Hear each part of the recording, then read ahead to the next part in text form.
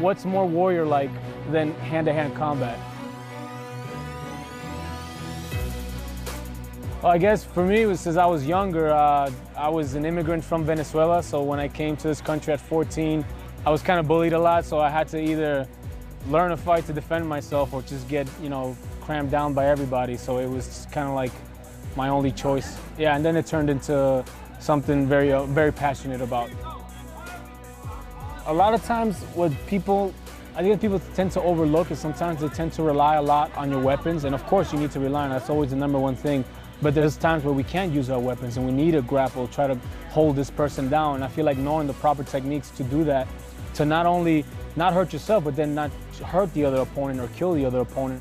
When I was younger, I was very tense, very scared, because you're fighting another opponent, so it's a scary experience, especially going into a fist-to-fist fight or anything like that. So after a while, when you train it and you do it enough times, you realize that the calmer you are, the more effective you are. Even from relaxing your face sometimes can help you think clearly what your next move is going to be and what you're reacting. You're more reacting to your opponent. You're not so much thinking what you're going to do, you're reacting what he's going to do, and then you counter that. Timekeeper, you ready? Scorekeeper, you ready? Fighter, you ready? Fighter, you ready?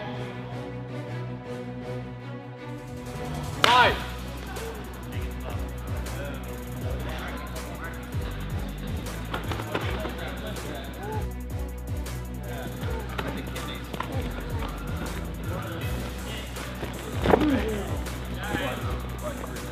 I've always felt like if we're going to train to be warriors, we're going to be soldiers, and it's in our warrior ethos that we talk to ourselves all the time and we mention it to each other, then I feel like fighting needs to be a really important aspect of being a soldier.